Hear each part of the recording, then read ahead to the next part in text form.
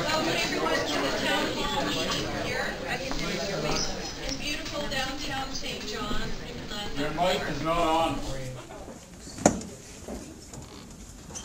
How's this? Yes. Yay! Better? Okay. I'll pretend that you're all my children, because I can use the mother voice quite well. So welcome everyone to the Canadian Health Coalition and Newfoundland Labrador Health Coalition sponsored town hall meeting. Tonight the topic will be a national senior strategy. We have some, we do need one. And so we have some dynamic speakers for you this evening. And then we'll have an opportunity for question answer and some social and fellowship at the end. So hang around at the end and network as well. My name is Pauline Worsfold. I'm a registered nurse and I'm the chair of the Canadian Health Coalition. The Canadian Health Coalition is a group that's 30 plus years old and made up of unions, other non-profit charitable groups such as Interpares. We have interested individuals that sit on our board as well. We have a doctor, we have a lawyer, we have a researcher, Council of Canadians. They're in the house tonight too, and they sit with us often. We also have health coalitions that network with us and work with us throughout the country. And the Newfoundland and Labrador Health Coalition is here tonight, represented by Mary Clark. We have the Friends of Medicare, which is a group from Alberta, represented by Sandra Azokar. And we have the BC Health Coalition, represented by a number of people, actually. So nothing goes without a close, critical eye across Canada when it comes to healthcare. So without further ado, I'm going to turn it over to Mary Clark, see if she can use her mother voice too. And she will be introducing our speakers for this evening.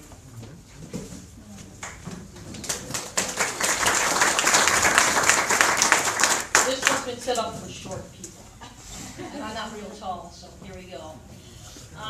Welcome everybody. I'm going to introduce now the president of the CFNU, Linda Silas.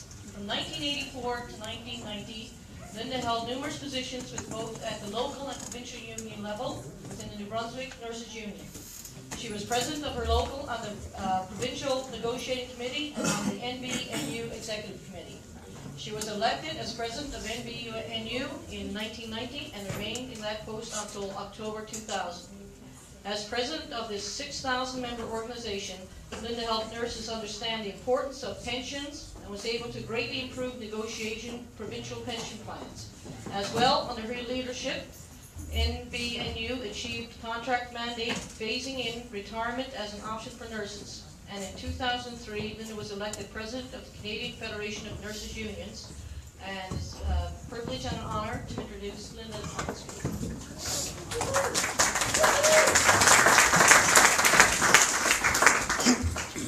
Thank you, Mary. I usually have a very projected voice. Do you hear me in the back? Yes. And I have this funny accent because I'm French. I'm originally from New Brunswick, so I don't pronounce my H's or often my R's. So if you don't understand something, you'll soon see. Just like Newfoundland. I love God. First, thank you to the Health Coalition. Thank you to Mary. We've been on many, many rallies together, so I'm quite proud to be here. It's no surprise that everywhere healthcare organizations are calling for a national senior strategy. You'll hear that nurses' unions are also joining national seniors strategy, but we're adding one word. It has to be safe, and I'll explain why. As I'm quite fortunate to be your first speakers and that the others are not here yet, so if you get a repeated message, it's not my fault. We have a seniors populations that's growing. That is not news. We have about 5 million Canadians right now that are over the age of 65. It's about 15% of our population. Within the next 2 decades, they expect it to go up to 25% of Canadians' population over 65. So some are panicking. No need to panic, because today's 65-year-old are a lot healthier than they've ever been. You know, there's a saying, 60's the old 40s, and it is. We're seeing 65 years old, 70 years old, still in the workforce. Some it's by choice, some it is not, and I'll let Hassan Yussuff talk about those numbers. I'll stick to the healthcare numbers, but a lot healthier. But what we're seeing is, the reality is, when you get older, there are more comorbidity that you have, so it just means you have more diseases, you take more medication, and sometimes you need help. I've been quoted by saying, I want to be 92 years old driving my car and playing racquetball. And all my friends said, Linda, you don't play racquetball now. I said, yeah, it wasn't a speech, it sounded good, but we all want to be 92 years old and being very active. The problem is, it's not going to happen to everyone. And some of us are going to need help, and we will need safe help, and that's what we have to do. As I mentioned, Hassan will be talking about the overall seniors' low income. You've heard a lot about it. 12% of seniors live below the poverty line. If you're a woman and a senior, it's even worse. If you're a single woman and a senior, it's worse. So when your health fails, it's harder for you to provide and to get the care that you need. I don't want to be negative. I've mentioned the 65-year-old are healthier, are more active, and are taking charge. The senior population and seniors group are being our biggest advocates for a national prescription drug program. Why? Because they know when they open their purses or when they look in their medicine cabinet, there are many, many drugs in there, prescription drugs, I hope anyway. But when they look at the prescription drugs, some of them are wondering, do I need to take all of this? And most of them are under a government-sponsored plan, so they don't need to be paying for it, but they're questioning. My biggest surprise this winter when we were doing research, 1/5 of seniors are taking drugs that are known to be harmful to them. 1/5, that is scary. So every time you open your purse or you look at your medicine cabinet and you're over 65, am I? 1/5 of them. So we need a national prescription drug program. Why? Because yes, it'll reduce the cost across the country, reduce the cost for Canadian families, but it will also provide better prescribing habits and better, more safety for everyone. It is not a silver tsunami as many as have been calling, and I mentioned the going up to 25% of Canadian population. Many economists that can count way higher than me are saying it's about 1% of the increase in healthcare costs. That's what the aging of the population is doing, 1%. Tomorrow morning, and that's why I have to almost eat and run out, we're going to be bringing out a report on healthcare financing, and I want to say your $36 billion will be peanuts compared to what's going to be announced on the shortfall in federal healthcare funding tomorrow morning. So just saying, you might want to buy a few more balloons, and you will see it by a telegraph, is that the newspaper here? Telegram tomorrow, and we'll have a full page ad to give you a glimpse, and then I'm sure it'll be all over the media. We have 2 economists, one very lefty, Hugh McKenzie, who wrote the report, and one, I kind of say, right-wing Kevin Page? No. Anyway, you know, still there, both of them are going to come on the same page and announce the new $36 billion. So we'll see about that tomorrow. Why did CFNU commission this report? Before it's too late, a national plan for a safe seniors agenda, because everyone was calling for a national seniors agenda and nobody was talking about safety. I represent nurses that work in home care, long-term care, and they say, Linda, this is dangerous. It's dangerous to work in home care, it's dangerous to work in long-term care. We don't have enough staff. We have to realize it takes people to take care of people. You can build all the funky buildings you want in the world, but if you don't have the appropriate staffing, and it goes further than nurses. Nurses are only about 10% of the workforce in long-term care, for example. But you need people, and good people with good training, to take care of seniors in those situations. And you'll see this in this report very well. You'll also see that healthcare workers and nurses are sounding the alarm. That if we continue this way, it will get more dangerous in every sector of our country, in home care and long-term care. One also, you'll find in the report that was quite scary, 90% of seniors are able to live independently, but 96% of them need help. And right now, it is not through home care, because it is very scarce on how you can get home care services across the country. It is through families and friends. And I was shocked to hear that 10% of, where is it so I don't get mixed up in my, I should follow my notes, you know that, eh? But about 10% of seniors, of families and friends that take care of seniors do it more than 30 hours a week. That's a full-time job. So imagine spending 30 hours a week taking care of a loved one. And they're not asking for to be paid to do it. They're asking for help. Because some will say, oh, it's providing the extended family back. We're going to take care of each other. It's a family. Our grandmothers and our aunts, because it's often left to the women in the family, weren't changing catheters on their family members, weren't giving very complicated medications such as narcotics to their family members or their parents.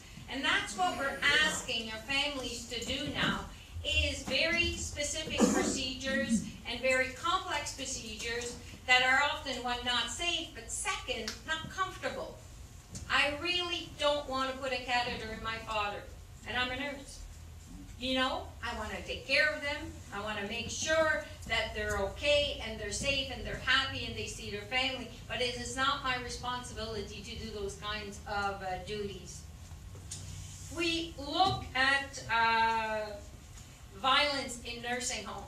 The main reporter in here is Dr. Pat Armstrong from York University. She spent her career, and now it's her whole team at York University, looking at the working condition in long-term care and the quality of care seniors receive.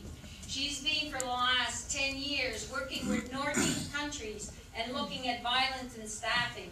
In Nordic countries, the level of violence in their country compared to ours is 5 to 6 times higher than Nordic country. The number one reason, we don't have enough staff.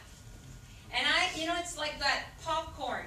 You know, you put popcorn in boiling oil, the more you put the heat on, you see there's an H there, the more you put the heat on, you pop. And that creates the same phenomenon for residents, but also for staff. So it increased violence, it increased bullying, etc. And nursing homes are the worst areas. And we really have to look at our staffing and where we're going with this. Our situation is very scarce everywhere. If we look at hospitals, 14% of seniors who are 14% of hospital beds are held by seniors that are waiting for other alternate levels of care, which means they're waiting to go home to get home care, or they're waiting for a long-term care bed. 14%. Think of the cost of a hospital bed, which average in the country is about $800–900 a day. Some provinces higher, some provinces lower. For a long-term care facility, it's $125 a day average. And for home care, it's about $80, $70 a day, depending on where you're working. But we're keeping seniors there and then wondering why we're having problems with our hospital. We have a sandwich generation. We know it. You've heard bigger experts to talk about it. But we have to work with all the communities and all the groups to make sure that we're talking about a Safe Seniors agenda, and that we're making sure that the services are there for all Canadians. So you will see this report. I brought copies. I'm also asking you, I have cheat sheets too, because not everyone will read a 40-page report. So we give you a cheat sheet with the statistics that you will need to make the arguments with federal government. In here it will call for a national strategy on safe seniors care, which means we need national guidelines. It is the best long-term care facility I ever visited across the country was in the Yukon. In the Yukon. And I visit many, many across the country. Why is it okay for the Yukon, and why can't we get the same thing in Ontario or in Newfoundland and Labrador? We have to have standards, and the standards have to be based on safety. And these are about staffing. You will see in the report on staffing, the evidence shows you need 4.5 hours of care, of direct care to every residence. The average across the country is around 2 hours of care. Some policies say 4.1 hours of care, but they can't find enough staff or they don't have enough funding. So we have to look at it. So on CFNU, you will see voting for care, and it's to put every federal candidate a priority on healthcare. Not one party has come out with a platform on healthcare yet, and we will see if they talk about healthcare. When I've met with the federal leaders, I was blunt. I said, if you're going to have a motherhood and apple pie national senior strategy, which means, oh, we need more exercise program, we need better nutrition, community centers so you can go and entertain yourself and families, and you're not talking about long-term care and home care, we will come and criticize you to the max. Because if our seniors cannot be safe in this country, what is to be expected? So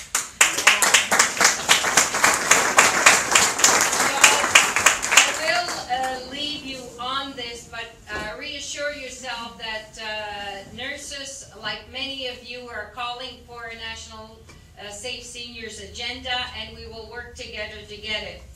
The premiers are talking about it. Last year, healthcare wasn't even on their agenda.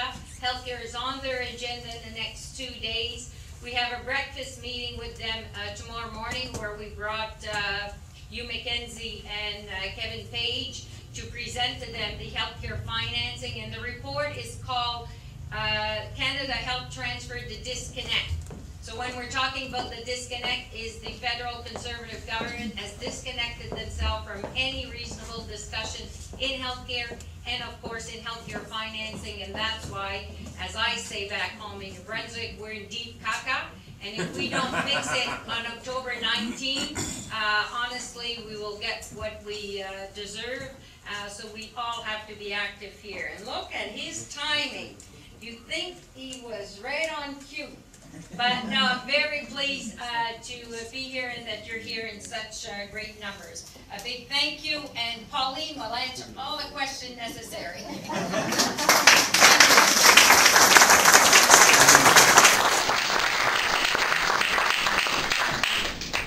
Thank you, Linda. Excellent as always. And yes, right on time. Do you need a minute? Okay. Hassan Yussuff is here as our next speaker. And he was elected in May 2014 as the first person of color to lead the country's labor movement, winning a mandate for change to increase activism in response to the challenging needs facing unions. Coming to Canada from Guyana at 16 years old, he trained to be a heavy truck mechanic. He quickly became a union activist with fellow workers, electing him plant chair after he attended just 3 union meetings. Legendary Canadian auto worker, leader Bob White, soon noticed Yussuff and recruited him to become a senior staff member of CAW, which is now Uniform.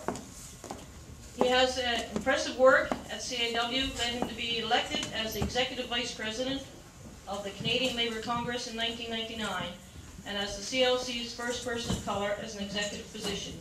In 2002, he was elected to the first of 4 terms as Secretary-Treasurer, and was elected President of the Trade Union Confederation of America, TUCA, in 2012 for a 4-year term, heading an international labor group representing more than 50 million workers in 29 countries. That's pretty impressive, man. Without further ado, please come.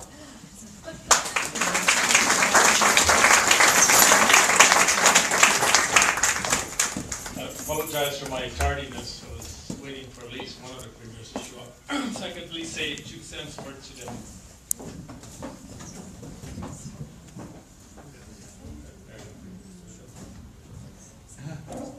That's all right. First, let me start by thanking you for inviting me here. It's good to be in Newfoundland, Labrador. I always enjoy coming here. See, I was born on the Atlantic coast, so I know anything about living on the Atlantic. You're always good people living on the Atlantic coast. Throughout the world, it was the same. Not just here, by the way. So it's good to be here. I want to thank, of course, my colleagues in the Healthcare Coalition for the work that you do. I wish we were having the kind of discussion you're having here tonight right across this country, because I do believe that if we don't take some necessary steps in the upcoming election, we're going to regret for the rest of our lives what's at stake. And I don't want to tell you how much I despise this rotten government in Ottawa. So I'm in a church, I'm not in well, I've always seek forgiveness for my sins, so. But it is, of course, for everybody that's here, I think this is really a fundamental discussion that we're having here. This city, of course, for the first time, as I meet with somebody who's a native of Newfoundlander, Rex Murphy, who's the host of Cross Country Checkup, and somebody says, "You're friends with that guy?" I am, and it's kind of an interesting relationship, like a lot of other relationships I have.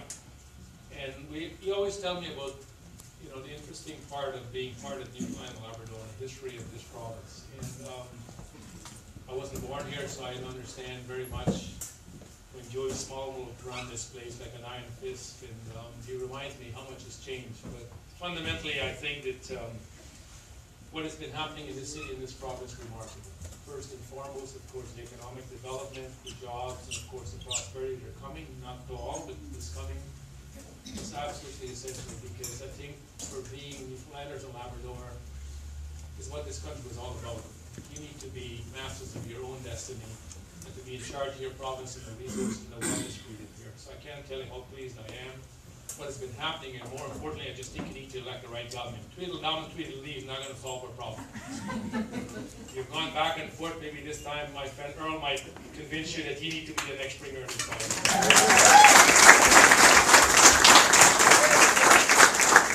So your success is not just about Newfoundland or Labrador success, it's about the success of the entire country. So whatever is happening here, and I'm a big believer of it, I want to be part of that, because I think what you're trying to do here is remarkably important. And it's a small place, everybody knows each other. We can't help it, but it's like the rest of the country. We may have 30-something million people, but we know each other, and I think we need to take some incredible responsibility about the challenges that we face. Of course, it's about time we had a Prime Minister who understands that the challenges we face is not simply going to be solved by sitting on the sidelines. You know, the Prime Minister keeps denying that they're supposed to be the fiscal managers. To go over the country with $13 billion worth of surplus, and we got the largest debt, and they tell us they're the good fiscal managers. We have to leave them in charge. By the way, you have to announce we're in a recession, but the Bank of Canada did that today by lowering interest rates. And if these are good fiscal managers and economic managers of the country, any idiot can do better than these clowns. So I hope you get the message. Whatever we need to do, we need to ensure that not a single Conservative get elected in this province in the next federal election.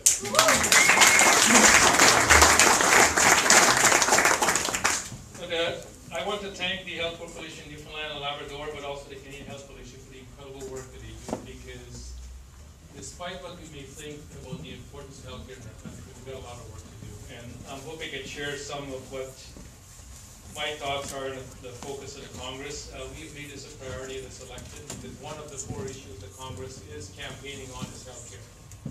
And it's critical, I think, that we try to focus, because if we don't get Canadians to focus on this and get them out to vote in this coming election, we are going to get the results we truly deserve.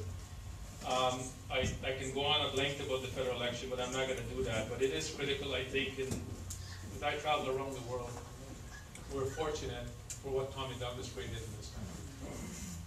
I know many of us wasn't there in that period when we had to reach into our pocket to pay for our health care. The reality is I get to travel on your behalf around the world, and I can see what it's like when people don't have the resources for health care. A country right beside us, the United States, they do it every single day. And you ask American working families about the challenges they face, their biggest fear is they get sick, and then they go bankrupt. That's the reality. But I think at the same time as we need to think about this and how better we can do with building our healthcare system. And it can't remain the same, by the way. For all the good things we have done, how we have created our healthcare system has to evolve and has to change, because the reality is the population is changing. There's new kinds of diseases that we have to treat and deal with that we didn't comprehend 25 years ago, 40 years ago, 50 years ago. That's the reality we're dealing with here today. And I think it's critical in that context that we do need a senior strategy in this country. I think I've got gray hairs. Some of you in this audience will share my burden. You have the same gray hairs I do. And for those of us who are getting older, there are certain cares we're going to require that's going to meet the healthcare system, have to shift and change priority. First and foremost is the fundamental Canadian values about healthcare. It's about fairness and it's about equality. When we get sick, we don't have to determine how much money we have in our pocket to get the kind of care. Everyone in Canada is healthcare based on needs, not on wealth.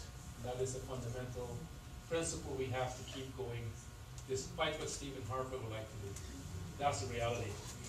And the labor movement has always been part of this fight, because we recognize for our members we represent, despite the reality that we're able to get other care that we negotiate, our fundamental values of healthcare in this country is still worthy for us to defend and to fight for, because we can make a difference. Our system, of course, costs less than the profit system in the US. We know that statistically. We know that from the research. It delivers better outcome and key indicators of infant mortality, far better than most countries around the world. And of course, life expectancy. Hey, we're a testament for living older lives in this country. We'll keep getting better because of the better healthcare system we have in this country. Healthcare costs, of course, remain the largest, of course, challenge for the United States. On personal bankruptcy, the number one reason Americans go bankrupt is because of healthcare.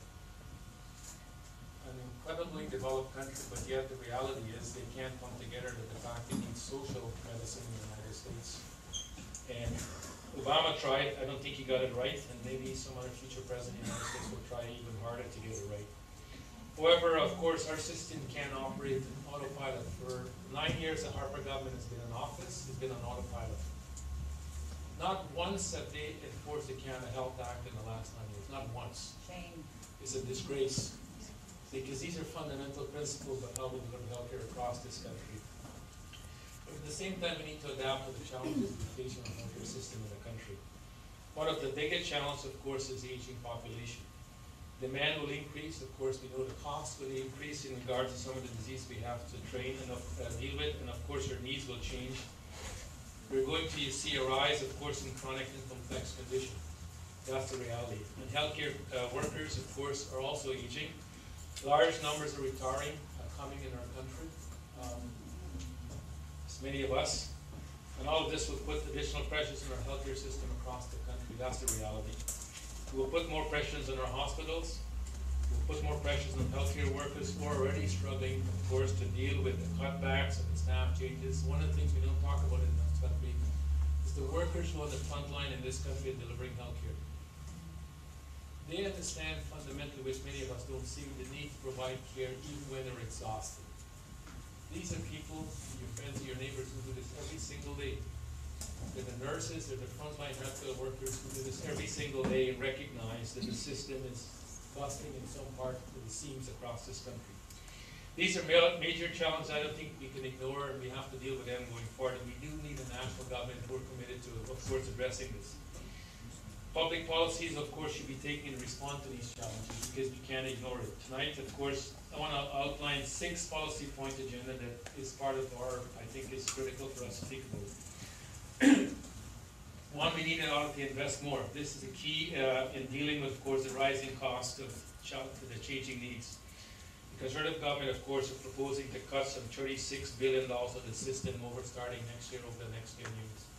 If you think you got problems now in Newfoundland and Labrador, think of all those cuts were to take effect. How much more difficult the healthcare system in this country is going to be. I'll let you provide a little bit of a background. Because at this point, the debate will hopefully be a debate in the election coming up. In 2004, the provincial government signed a 10-year accord that lasted until 2014. I was at the finance minister at a meeting in Victoria when Clarity was still the finance minister and they met. It was during the lunch hour, as they were having their lunch hour break, a document was put before the finance ministers. They didn't know what it was, but they weren't even told in advance. It was the new healthcare funding going forward. And I remember some of the ministers were just angry as they quickly read through the document. What is this? And Clarity said, this is not up for debate. It's not up for discussion. This is the new healthcare formula going forward from this point on. That's the respect the federal government has for the provinces who are on the front line delivering healthcare in this country. That's how it happened. Shame. It's an absolute disgrace. I come out there, ministers were just like beside themselves. They couldn't believe what was happening in there. They thought the federal government said, let's have a meeting to talk about how we can renegotiate the healthcare accord. There was no negotiations, there was no discussions. It was simply, here's what it is, because they already figured out they were going to save $36 billion. Harper knows one fundamental thing. He tells Canadians he's going to privatize healthcare, he will lose the next election. So what does he do? He does it by fiat. He starved the system for money. When we created the system, the federal government promised to provide 50% of the funding for a healthcare system. Today it's less than 20%, and it'll get to less than 16%, some people say to 14% going forward.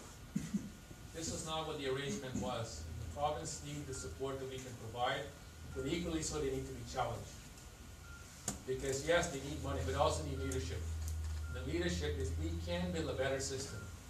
Yes, we have to pay taxes. We want to have a balanced healthcare system in this country. It's not up for free.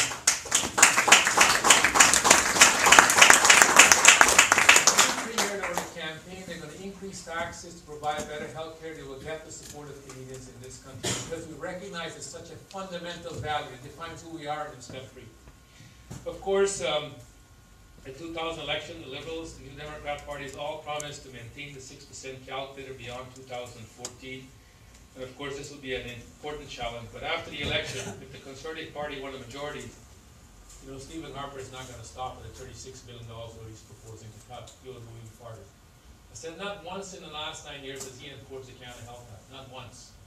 If you think Dr. Day, who's running to become the, I don't know where the election is in BC with the, did he lose finally? Oh good, bastard. Anyway, good things do happen. You can make sure I seek forgiveness. But anyway, long and short, I think that's a good thing. But at least we don't have one privateer leading the Medical Association in BC. Of course, first, we've got to get beyond the 6% transfer to the present proposal the Harper government have on there. Secondly, the formula for calculating the amount of transfers is no longer contains an equalization component. The calculator is based on strictly on the population of a province. In Nova Scotia, if they have an aging population, their needs are going to be different. Their cost is going to be different. And I think that there's many other things that we need to take into this factor. This means a province with smaller, more rural, older population like Newfoundland and Labrador will receive even less funding under the Harper deal. The combined effort, of course, Harper changes not only with the $36 billion cut for healthcare over the next 10 years. That numbers come from the Parliamentary Budget Office and of course the Council of Federation. So Newfoundland and Labrador, the loss will be some $491 million for the city of St. John's alone. That's a loss of $173 million. I want to say that under Harper, the healthcare deal, that there was $36 million less for healthcare. It resulted in a massive cost, of course, in long-term wait for services the Canadian needs. And it will be, of course, almost impossible to meet the demands of an aging population. So the number one thing, of course, we need, of course, in Ottawa is, of course, the government is committed to reversing this. And, of course, the government is committed to defending our health system. Two, of course, we need to expand access to community care. Listen, I have a 91-year-old mother this year. At some point, she's going to go into somewhere to get some support. Without my personal financial support, she can't afford to go anywhere. But every one of you in this room knows somebody who live in that reality. A grandparent, or a parent, or a friend, or somebody who's struggling with that reality. I was in Sudbury last week and canvassing for an NEP candidate. Almost every household I went to were talking about home care. Also, a woman told me, she said, my husband recently passed away. He was suffering. He's 165 pounds. They sent a healthcare nurse to help him take a bath. She couldn't even lift him. Nurse said she'd have to. She had to do all of this. She said, I'm mentally and physically exhausted. It's absolutely sad that I'm saying this, but I'm glad my husband died. Because I think I would have been better. First, just having to provide the care that she was providing to her sick husband. Why should that person have to live this reality? This is a disgrace. We live in a first world country. But each one of you know a family that's living that reality. We have more seniors staying in a hospital because the only place they can get their medication for free, because we don't have a national pharmacare strategy in our country. I can go on at length, Sister Butter, but it's critical, I think, in the context of what I'm talking about, is reality that you know more often than I do. But I think it's critical, I think, in the context of this election. It's not simply we accept the status quo, we have to change the status quo. And it's critical for us to think about that. Of course, there's 800,000 Canadians who can't get home care service they need right now in our country. 800,000. And that's just going to increase as we go forward. We need a universal prescription drug plan. There are more Canadians today that are sick, going to work sick because they don't have the medication to get them better. Why should that happen in a first country? We get patent protection for multinational corporation doesn't deserve it and don't need it. When we should be talking, how do we create a national pharmacare program in this country to help working people get the kind of medication they need? That's the reality that we're dealing with today. Of course, you're never going to hear Stephen Harper talk about this. We need to improve access to healthcare providers across the country. That's another reality we have to deal with. I mean, too often not hear Canadians talking about they can't get the services they need. I was going through some medical challenges in my life. I didn't have a clue what was going on in my body. So I happened to meet this specialist who is an incredible human being. So I had to go get his CAT scan, and he said, so I went to make an appointment. They said, 6 months you got to go on a waiting list. So I called him back and I said, I got an appointment in 6 months from now. He said, that's absolutely unacceptable. He picked up the phone the next morning. I was told I had a CAT scan at 2:30 at night in the hospital. Just that I happened to have this great individual who was there advocating for me. He got me an appointment just like that. Most people in Toronto was waiting 6 months to get a CAT scan in a hospital. And that's not a unique story. Everybody knows somebody who's waiting to see a specialist or to get some special diagnosis for months to get into the system. Why should that be happening in our country? This is not what we were told about our healthcare system. Of course, we need a federal government that's going to enforce the Canada Health Act. It's critical, I think, in that area that these principles mean something. But more important, we also need to expand the system to include home care and pharmacy at the end of the day. I don't think Dr. Day is here tonight. We're doing a thing tomorrow to the Canadian Medical Association.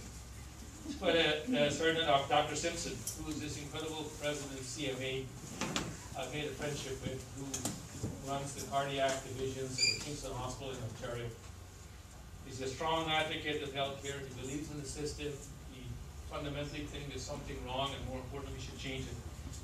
And him and I have been on this kind of off again, on again tour across different places talking about healthcare. And they've got a senior strategy that fundamentally they're pushing. They said, here are some key things. One of the things he said, we're going to talk about why we need to fix the issue of retirement security in this country. Because if seniors don't have decent income, how can they have proper nutrition to look after themselves at the end of the day? And he's a big supporter to expand the Canada pension plan, because it fundamentally says that when people retire in this country, they have decent income so they can buy good food and they can remain healthy in our country. So that has to be part of the system. We're trying to support because I think it's fundamental. We also need, of course, to deal with the social determinants of health. I have said a long time ago, we spend too much of our time talking about what we do with people when they're sick, or how we prevent them from getting sick in the first place. One of the most fundamental things, we need social housing in this country.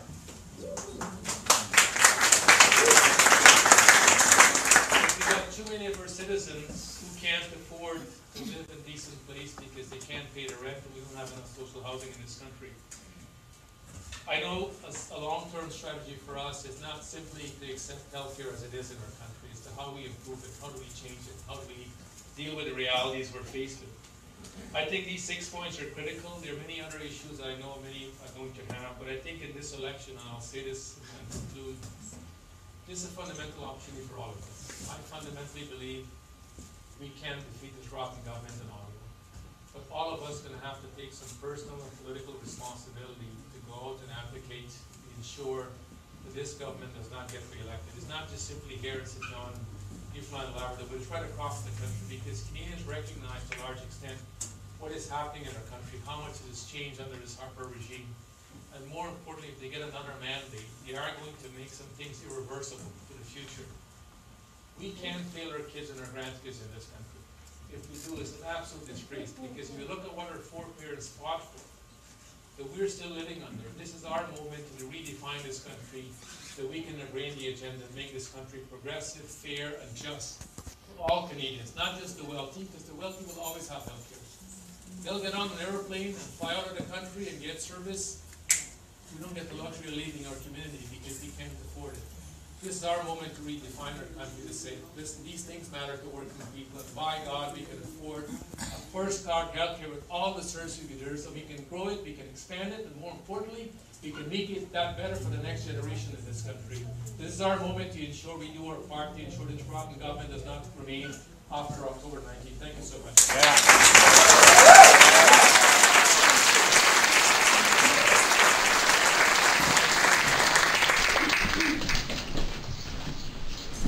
Thank you very much. It's really, really on you. Let's go after that. Again, I'm Mary Clark. I'm with the Health Coalition Newfoundland Labrador. And it always fascinates me how come this room is not actually packed?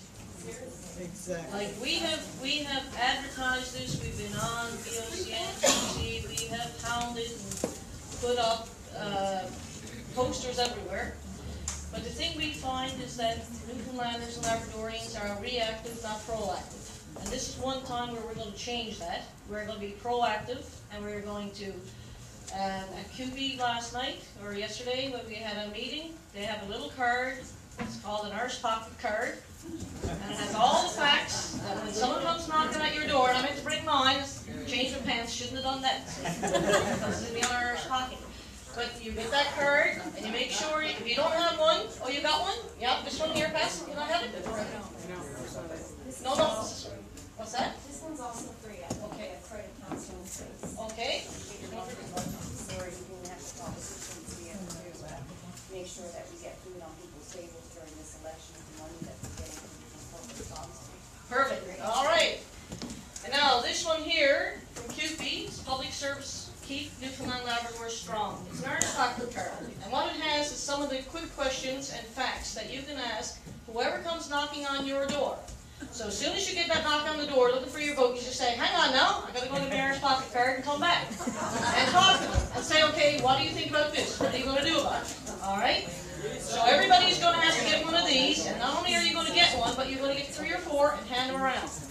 because we have got to be proactive. Now, the other thing you can do is join the Newfoundland Labrador Health Coalition. We're free. You don't have to pay anything. As a matter of fact, sometimes we pay you because we feed you.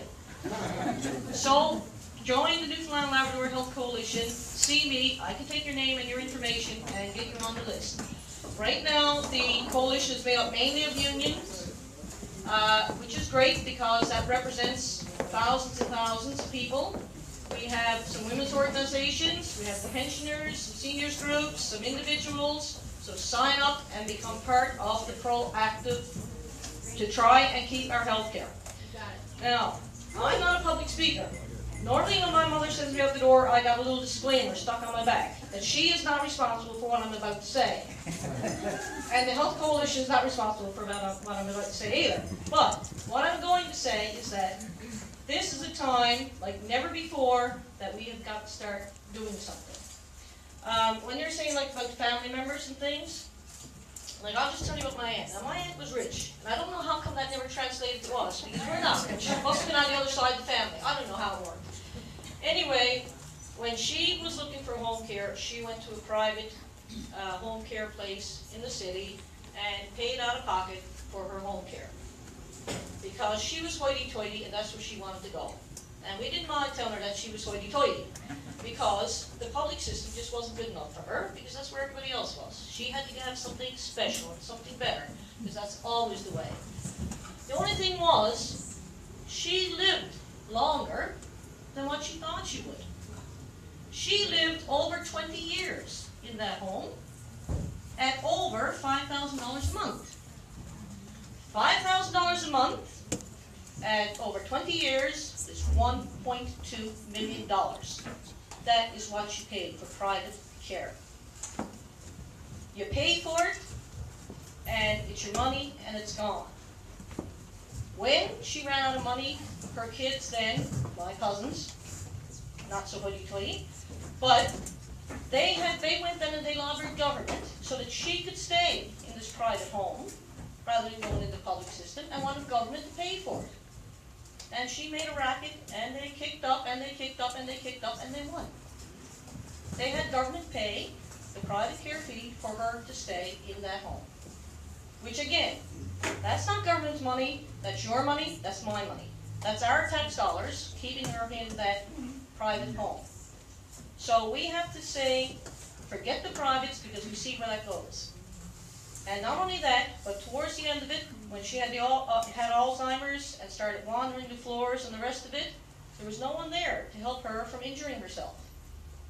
So she didn't even in the private home get the care she should have had. So we need to keep it publicly funded, publicly delivered.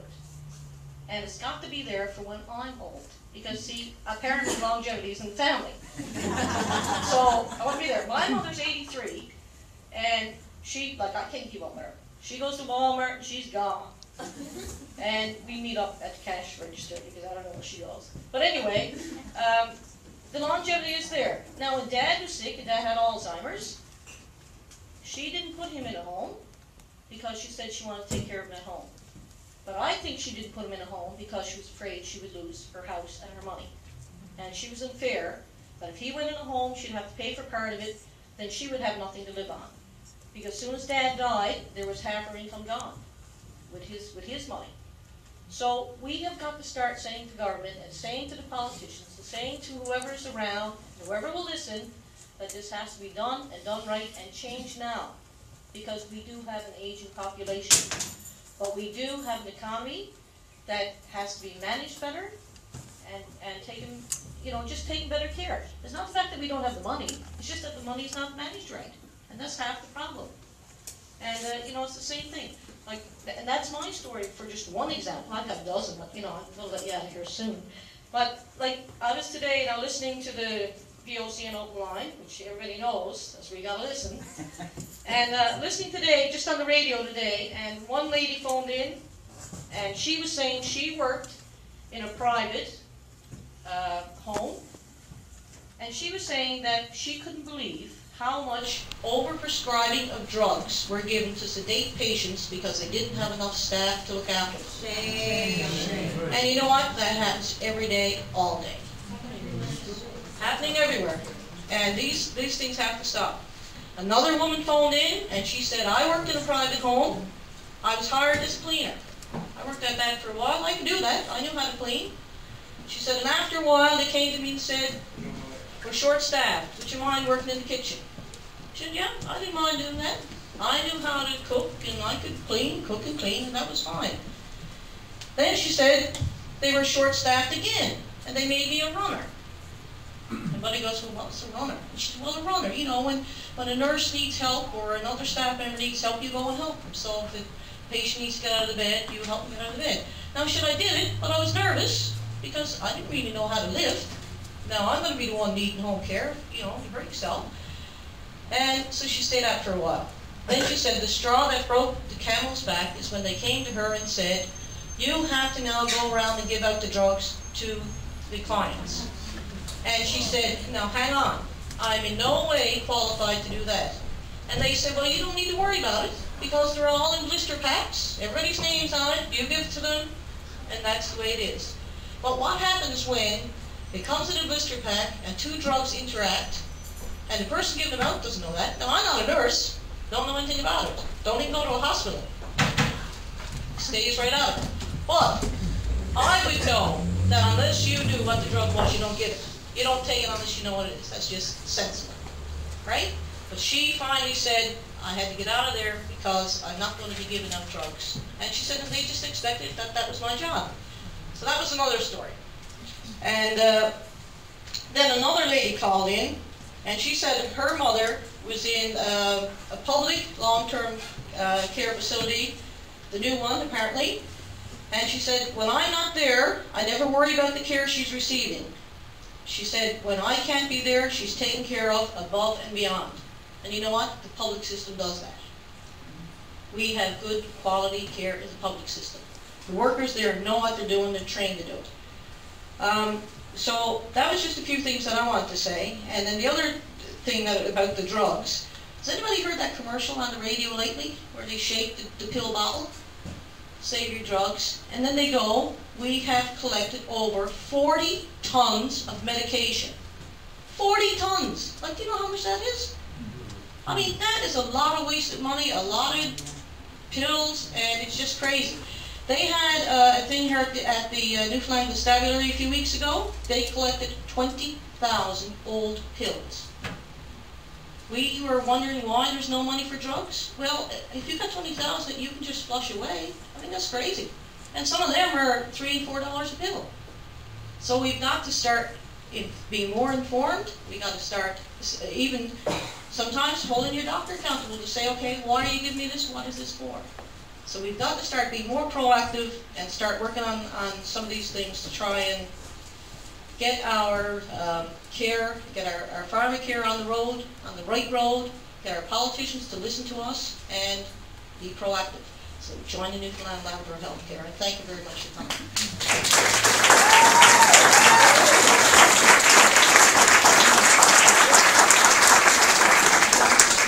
Oh, and now, like I said, we feed you. There's some coffee and cookies down in the back and some fruit, so help yourself. Oh, anybody want a question? Yes, anybody got a question? Yes, sir, question over here. Ken Cavan, Council of Canadians, just to say to you, I totally agree that Harper is the bane of our existence here. He's the one that set up the unilateral formula. Let's not leave our premiers and our ministers of education or ministers of health off the hook because they caved in to Harper. And I haven't heard, certainly the premiers, I don't know how many we've had here in the province in the last 6 or 7 months, 2 or 3 different premiers. I haven't heard either one of them stand up and say to Harper, sign a health accord, give us more money. I haven't heard one Minister of Health in this province stand up for health care. So let's not let our premiers get off the hook here, and our ministers. And the question I was going to ask is the strategies, what you're talking about here. I know we have 2 MPs here from our province in the House of Commons. I wouldn't want one of them to speak on the matter of a lost vote in the House of Commons on a national dementia strategy, because when we're talking about seniors care, we all know the looming crisis in terms of the increase in dementia that's coming to this province and to this country, in fact the entire world. So I would like if one of our MPs could comment on what exactly happened to that particular, I think it was a private member's resolution on a setting up a national dementia strategy. Brian, you want to take that? Or Jack? We had a vote in the House of Commons on a national dementia strategy, and we thought we had we thought we would do it, that we'd actually win the vote, and we had the word from the Liberal leaders, that the leaders of their caucus, that they'd support the vote on the dementia strategy. So lo and behold, the vote was held, and we lost by 1 vote. And I got on the radio after. I don't usually go after my fellow members of Parliament from Newfoundland and Labrador, even though they're from different stripes. I don't, because we got a smaller crowd. Yeah, I'll leave that to Jack. Because we got a small crowd and we got to get along. But I made a point to go on the radio with this because Yvonne Jones, who spent 6 years in the provincial legislature, she was in her seat but did not vote because she wasn't paying attention. And we lost the dementia. Vote. But I can tell you that after October 19th, when we win government, I'm sure that'll be back on the floor of the House of Commons. And I'll give her a poll to make sure she waits.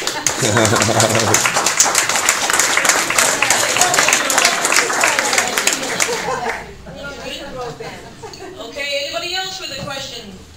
Yes, sir.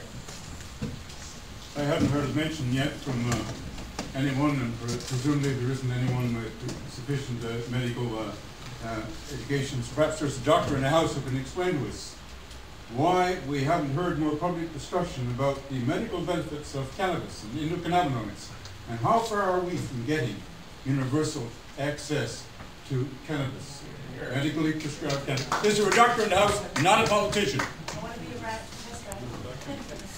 No doctors in the house, sir. But we'll try to see if we can find some answers to that. You have a question there? Well, I don't know, but yes, it is a question. You want to comment? Go ahead. Because I've worked in the system for quite a number of years, and in the last 10 years, I've had the unfortunate experience of having relatives in the personal care home, home care, the nursing homes, both public and private.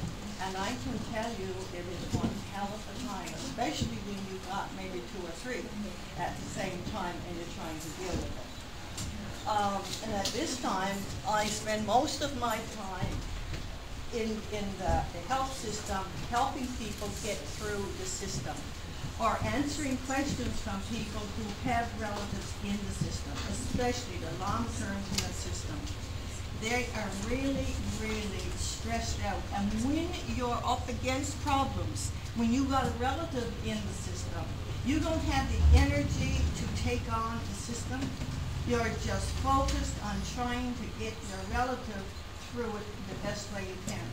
So at this time, I believe that it's time that we have a consumer health advocate group. And I would certainly be willing to be part of that. And this is a group that can help people on the ground level. If they have a problem in a healthcare institution, they got some number they can call.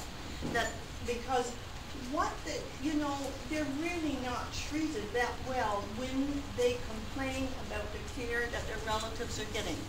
So if there was some group that could be with them and talk to them, and that way you could help them get the issues continually in the news media, and you could also address the most blatant omission in the system right now, which is, government's main role is policy and regulations.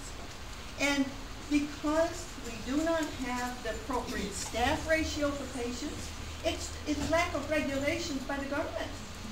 And there's not one government standing up saying that they will review the despicable regulations that's in place. Ever since the fire that we had here in the province, that we lost 25 lives, big hooray, and they talk about all the standards that were, all they put in place was building standards. There was not one standard for care addressed. So we do not have any more standards of care right now in the province than we did 50 years ago. I mean, and so this way, I mean, like, if there was a consumer advocacy group to deal with things like on a daily basis to help people, and you would only need, I mean, I don't think it would take that much, you know, to have that in place and to give people some support. I mean, like every day you hear people so stressed out, and they're dealing with this alone. And there's no one, like, the regulation should address the staff ratio between what's in the building and the patients. I mean, that's deplorable. Then there's the ratio of qualified staff. You know, our personal care homes do not, any across Canada, do not require anyone with any qualification to be in that home. Nothing. Nothing. Can you believe, I mean, having, well, and you go in those homes, if there's a tag on people, it says nursing staff. You know, we have a big private nursing home, and you go in, and it's on everybody's tag, there's a name, and it says nursing staff. Now, how many are going to question them to find out about that? There's not. But you've got one, and the regulations, I mean, one registered nurse for the whole bloody building. That's right. You have a licensed practical nurse for 2 floors, and they give out the medications. Now, who is giving the care? That's right, and that's some of the stories I was saying that I heard about today. So let's take that and see if we can't get one started. Well, you get some people to sign up for the Health Coalition, and we can start working on something like that. No reason we can't. No, the Health Coalition, I've gone down that road in calling and talking to people from the Not Health ours. Coalition.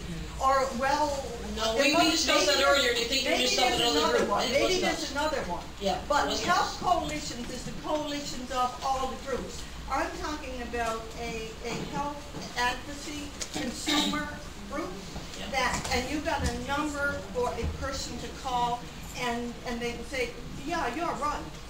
They shouldn't be doing that. You know, like the lady who called me, her husband was in one of the public nursing homes. Like public and private, you know, it's a fine line there because they're all working under the same regulations.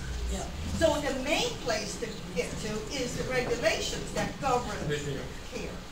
Okay, well, let's see after this we'll meet and see if we can't get something, see what we can do, and see if there's some people willing to help with that. Well, that's what's needed to me. All right, thanks very much. You know, that's the duty of an RN.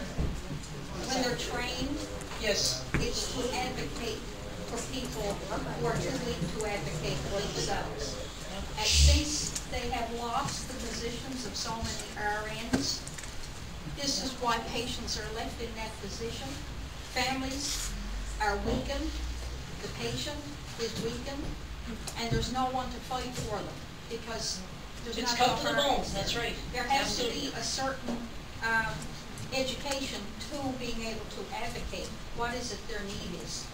Is there a number where social workers have gone up and services for all the healthcare have gone down? A big hit towards our budget? Because nurses, I know as someone who had to go to the mainland, if it wasn't for the nurse, and what it was that I was going through, not like all professions or, you know, everybody in the profession is that, there certainly needs to be somebody who's going to pick up with the social workers and the mistreatment that they have given to some. You know, some people will say good stories on how they, you know, managed to get them through, but then when you start talking to those people, because they have a family connection to someone or something, if not, they would have been out of that meal altogether, and that's a huge, huge problem, and that should be a lot of money that's put into places.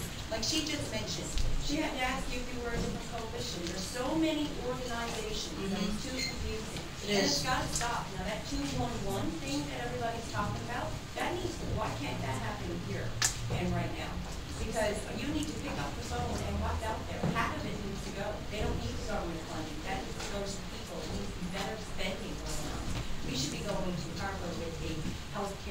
reduction plan, a cost-effective reduction, because how many people do you talk to that would say, if I had money that government spent on this family, I would have been better off?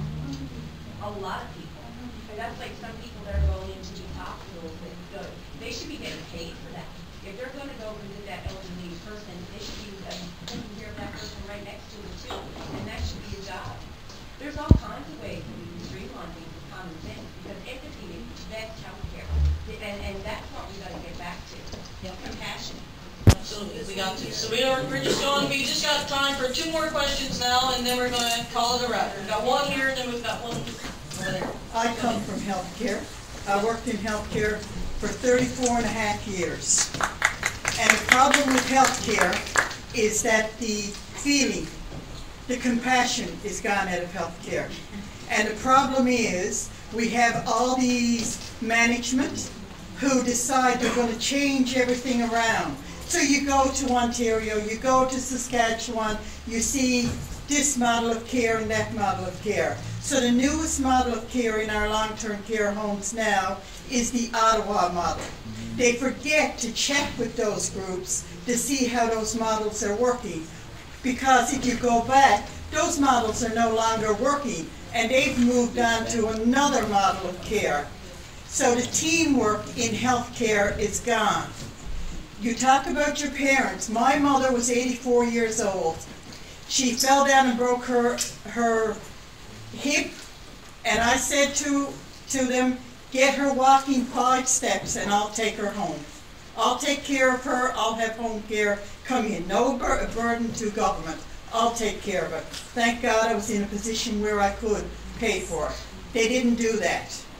They decided that my mother was going to have to go into long-term care. I'm an only child. I left the day that I was supposed to sign the papers for her to go into long-term care. I'm from Corner Brook. I headed out here. I wouldn't sign the papers. I guess I was coward. I wouldn't sign the papers. The next day my daughter called and said, Mom, Nan is after having a bleed. Well, needless to say, I was back to Corner Brook. By Wednesday she had died. And you know the words that I used when my mother died? Thank you, Jesus, for taking her. So now she don't have to go into long-term care. And I'm a healthcare worker. And it's not because of the treatment she would have received. They're just too short-staffed. Absolutely. Yes, you can say the ratio is there. The ratio is not there. And when you look at public and private, well, one time public had level 1, 2, 3, and 4s. Public don't have level 1s and 2s anymore. All we have is level 3s and 4s, and I'm willing to say they're up to 5 and 6. But government don't recognize them anymore. So if we put it back where it was a teamwork, no discipline is any more important than the other one. Healthcare is a wheel, and with every wheel there's spokes. You break any of those spokes and the wheel won't work properly. So we need every spoke working, and we need every department working, and we will get our health care back to where it should be. Everybody working as a team.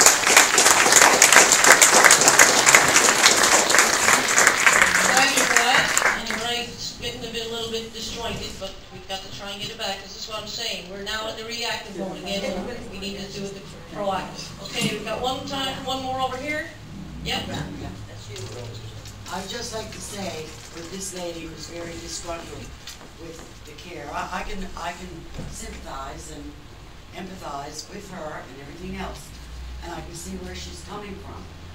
But if you've watched any documentaries from W5 where they did really good research on public 3P situations, my lady, if 3P comes in here to Newfoundland, you ain't seen nothing yet. I also feel that our government, the PC government, not federally now, I'm talking, well, that's pretty bad, but I'm talking about the provincial. The provincial have been like slugs. They've done nothing with our health care or our education systems. there's been so much money squandered while they've been cutting back on the staffing in long-term care homes. Other thing is, they're called long-term care. They used to be nursing homes. Long-term care is a title from up along the mainland.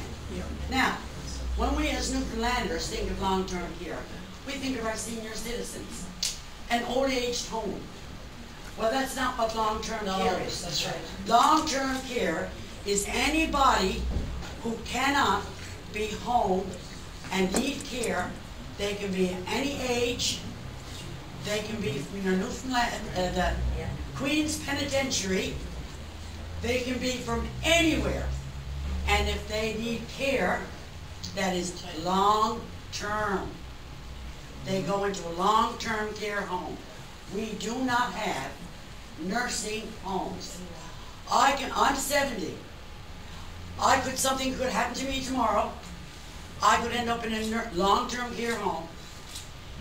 5 years from now, I'm only 75, there could be somebody at the Queen's Penitentiary who could be a very violent person, but just wasn't given the 2 years to send him up federally. He can be across the hall from me in this long-term care facility. So, these are terms. The other term that has changed is resident. There was nursing homes and they were lived in by residents. You were a resident there. Now, terminology is a very important thing. Some 10 years ago, the word resident was gradually being changed to client. How many clients do you have to deal with today? Now, which in actual fact, how many residents? A resident is somebody who's living there depending on you for care and compassion. It's their home. She's not a client. She's not paying me to look after her. The government is. She's not paying, and this is the way it works. A client to me, if I was out selling house insurance and I'm getting a policy done, you're my client. Call me anytime when you beat up your car. So a client and a resident is two different things. A nursing home and long-term care, two totally different things. 3P and publicly funded, totally different things. And what our government has done has whittled away on the staffing so much that people like this lady here could be so disgruntled with the public system that she'll actually vote for a 3P because she's desperate. Well, that's the whole thing. We've got to start. So somebody got to We got to start with more information to people, more getting out and learning what's and out it's the there. same with this man asking about the cannabis. Exactly. It is time for some of our provincial politicians to get on their feet because there's people out there for medicinal reasons, and boy oh boy, they don't have the money to pay for that now. And they could grow their few bucks and they do just what they wanted to do. The other stuff got different stuff in it. It's another scam. Okay, well, thank you very much. It's all very informative, and I think we can go on for hours, but we're going to call a halt to it now. But we're going to try to meet again in another month or so, and those are the We've issues. got our politicians here right now, and they have a blank check for town hall meetings at any time, as long as it's non-partisan. So Jerry, Ryan, and the other fellow back there, Jack, swung his hand, and then the gentleman who is the head of the unions and has power over them, who whistled towards Jack and hurted himself over, which I had met last night, and had a weak handshake, and I grabbed him by the side when I got a picture taken because his handshake was so weak when I first met him. When he went back there, we can get them to start paying for town halls because you know what? You might want to shut it down, but there's not enough people coming here because you're not letting them speak long enough. People are not getting excited because they don't think or don't know or not educated enough to be able to say that they can make a change prior to the election. I don't want you elected. I want it done now. And this can happen. You got to push these MPs to hold town halls and make sure you get that commitment and don't break down. And it does not cost them any extra money. But we can make it all party, Jerry's words, to make sure all of the politicians are there so everybody's on the same page prior to the election, so you know what you're getting. Because if you get the liberals in there, you don't know what it is that they might do. And anybody, Harper, I could paint him as a genius by making sure that things are going to be played at a wordplay pivotal point where all of the words that everybody's upheaving about, he would be able to step in and say, well, that's exactly what I had to do because that's why we had to cut the CBC. Because the moment that you watch in-house committee or the House of Commons, you lose all respect for the media. Our country's taken over. It's time for you people to start rising up and getting something done. Thank you. Thank you. All right. Okay. One more thing I'll say before you go is there's always research, and there are lots of studies out there. So if you want more information on freebies or anything else, go research. Thank you.